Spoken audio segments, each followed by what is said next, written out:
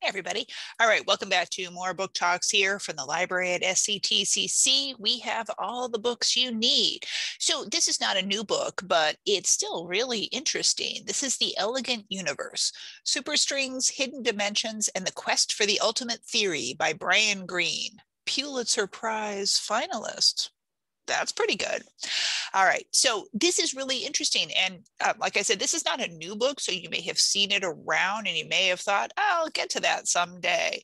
I'm not a scientist or mathematician or anything like that, but it's always interesting to like learn new things. So this is something I like to learn more about. Now I will tell you one potential downside of this is that the typeface in this, and I don't know how well you can see this, it's very small. Very small. For those of us who are a little older, small type is a problem, but he's just got so much to say. And it's still a very long book, even with all of the smallness of the type. I like this book. I have read through it and not the entire thing end to end, but I have read it in bits.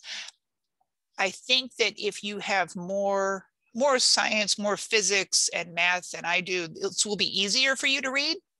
But I'm for sure here to tell you that anybody can get through it. Some of us are just going to need a little bit more patience and some access to Google to look up some of the words that we don't understand. That's fine. There's not a wrong way to read a book. So there's no problem with that. So if you think you might be interested in exploring, some of the theories here that are uniting quantum mechanics and general relativity, and written for a pretty general audience, go ahead, dive in, read a couple chapters, see how you like it. We have this. We have others. If you're in math or physics class, or you wish you were in math or physics class, and maybe you just want a little bit more information about it, we have plenty of those books too. So stop by. As always, of course, if there's a book that you want that we don't have, let us know. Let's see if we can get it for you. All right. We'll see you next time. Bye-bye.